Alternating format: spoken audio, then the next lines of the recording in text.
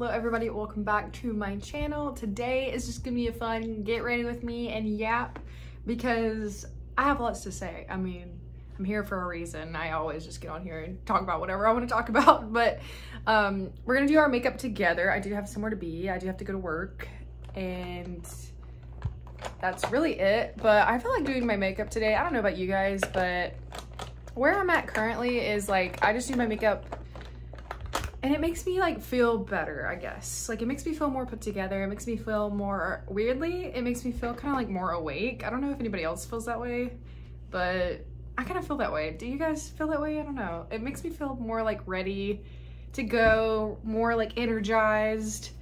And I was gonna show you guys some of my stuff I've been using recently that I really like. Probably some of it I've shown you guys before, but a couple things I'm like newly into. This is my current obsession primer if I want my makeup to last all day. The e.l.f. Power Grip Primer. It's insanely long lasting. I know some people are like in denial that primer is helpful, but when I tell you that, like, maybe you're just using the wrong primers because this one is so good. Another one that I like is this Essence one, which is more of like a hydrating primer and less of like a long lasting one. But I figured while we were here, we could go ahead and talk about reading, of course. I have some TV shows I'd like to talk about. I've also started doing TikTok lives, which has been fun. I've been, you know, kind of really trying to embrace all of my hobbies. I really like gaming, so we'll talk about games some too. And it's just been a fun time. I've just been trying to lean into the things that I love and spend time with people that I love and trying to have more balance in life, just in general, which is never a bad thing, right? So next we're gonna do this tinted moisturizer, which honestly has like foundation type coverage. So don't be afraid if you want to try this and you like more. I would say this does give like medium coverage. It's not like full coverage, which is not really the vibe that I go for anymore, to be honest. No shade if you do like that. Like, that's totally fine. Also, this is kind of creepy. I'm gonna close this. Bothering me that door was open.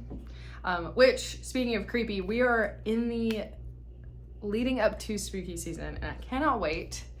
And I am kind of representing that a little bit in my reading. So I think I'll go ahead and show you the first book. So episode 13 by Craig DeLuey. I've seen mixed reviews of this online and I haven't really like read why people don't like it because I don't want to spoil anything for myself.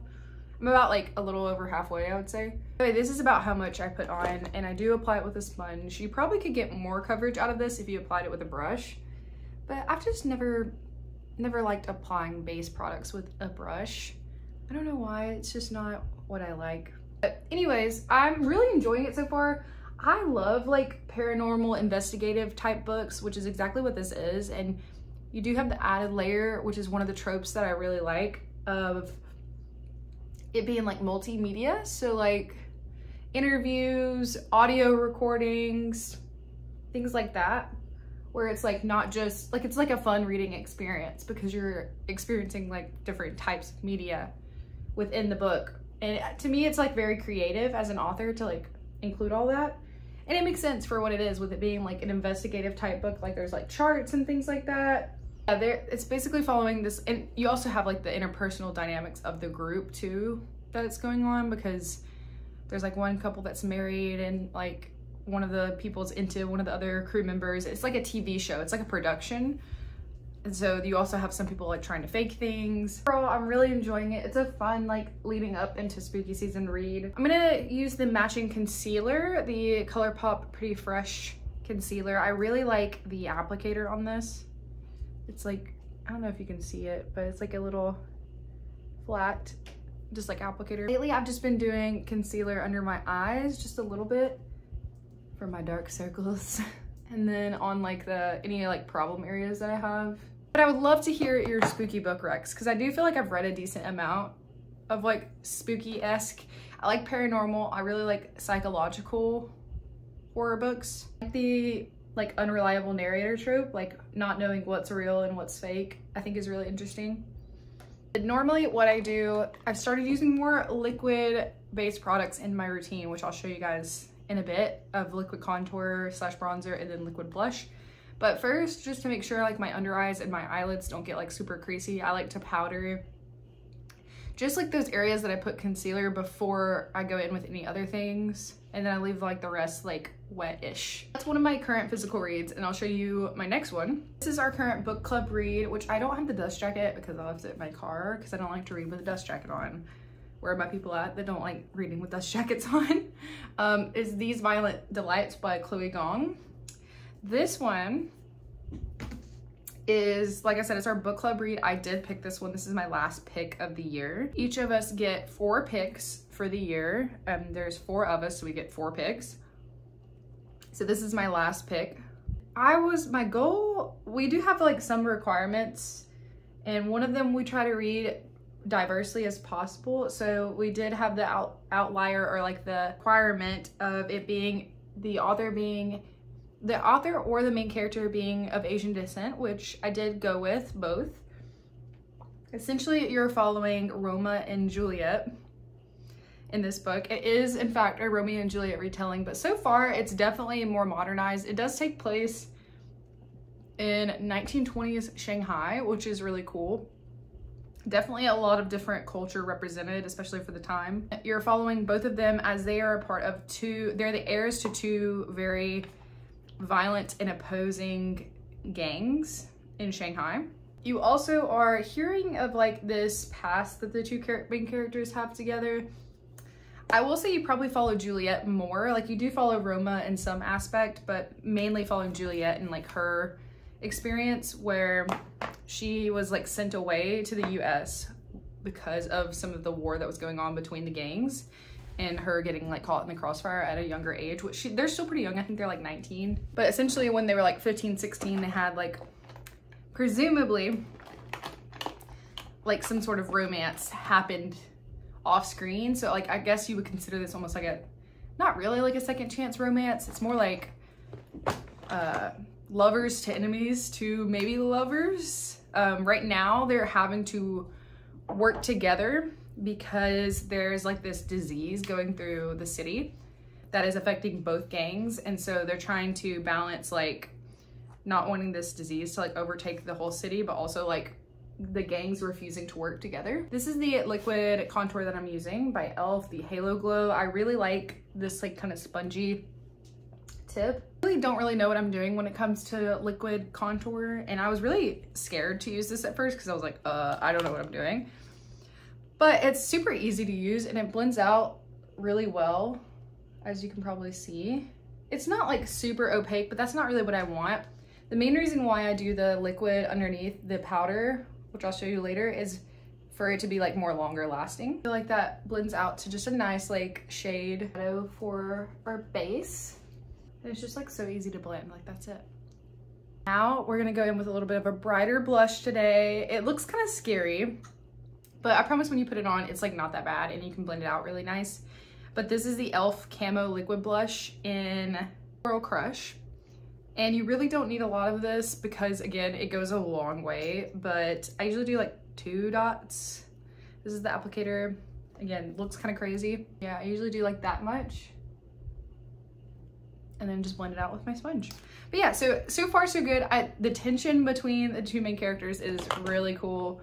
Really intense, but it is YA, so like it's not super like spicy or anything like that, and it really, I think, follows a lot of the like overall politics of the story. It's me walking outside my window, so I was trying to figure out what that was about. But yeah, you see it's blending. She's blending. It's fine. Anyway, so yeah, I'm really enjoying that so far. We're about halfway in that one as well. We do split the reading up over 4 weeks throughout the month, and we have like a once a week meeting to discuss.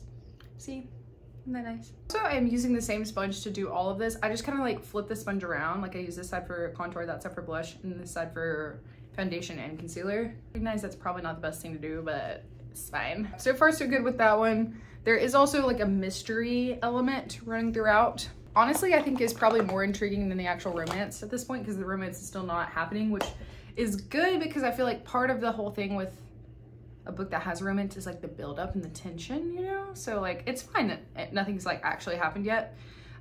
Next I'm going in with the Alamar Cosmetics Blush Trio. I think I'm gonna use a mix of these 2 lighter ones. with my Alamar Cosmetics brush. I'm just gonna like mix the two. And then I don't do a ton over the top because that blush is kind of intense, but so I just like essentially use it to set that liquid. Later we'll kind of go in and diffuse it a little bit. You do be looking a little clown-like. We're gonna go in with bronzer next. Same Alamar Cosmetics, and then bronzer. Last book that I'm currently reading, which I probably won't talk much about because of spoilers, since it is the third in the series. I'm reading Oathbringer by Brandon Sanderson. This book is thick. Like, insanely big. Look, oh my god. But look how pretty the cover is. It's really nice. And honestly, right now, just kind of where I'm at with life being as busy as it is and how big that book is, I'm mostly reading an audiobook right now, which that's a whole other side tangent that I don't know if I'm gonna go on today, but maybe I'll do a whole separate video on it, that audiobooks are equally reading as physical books, and people that say otherwise are just mean. As far as like multitasking, which is just like something that is a part of my life and it has to be, and just a part of who I am in general, like I enjoy multitasking and being able to do multiple things at once. I'm going in with this highlighter from Essence. This is just kind of like a nice gold highlighter. Be hitting the high points of my face with that.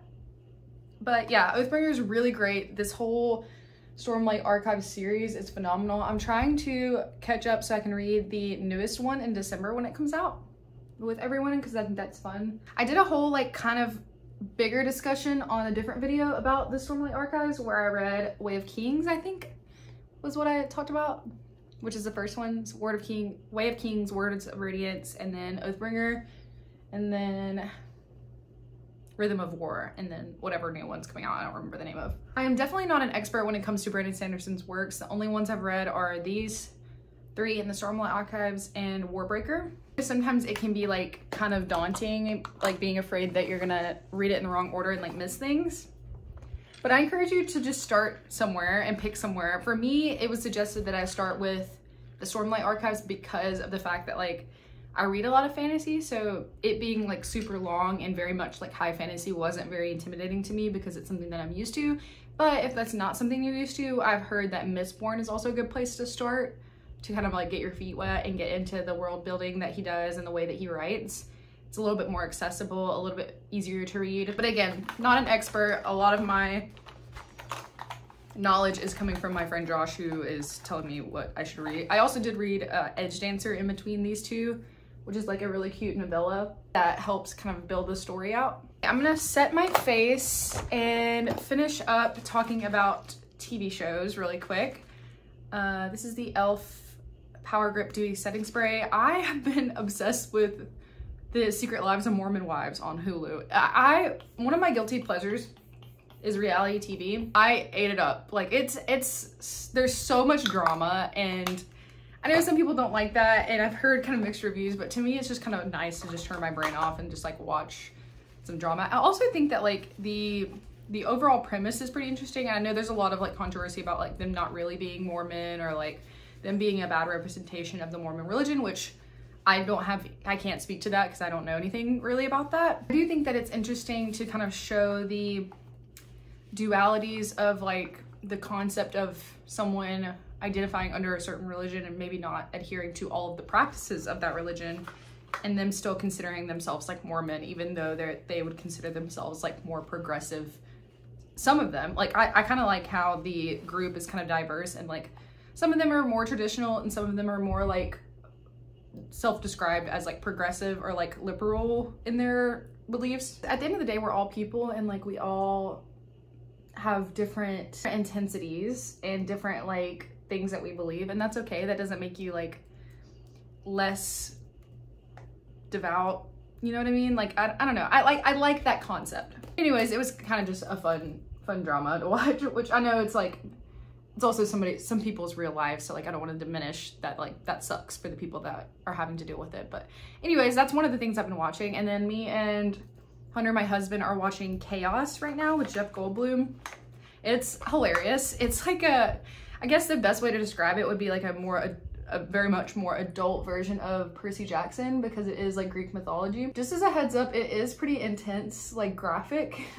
So if that's not something you're into, then I would not suggest watching it because it is pretty intense. I'm not normally like squeamish, but there are some scenes where I was like, ew.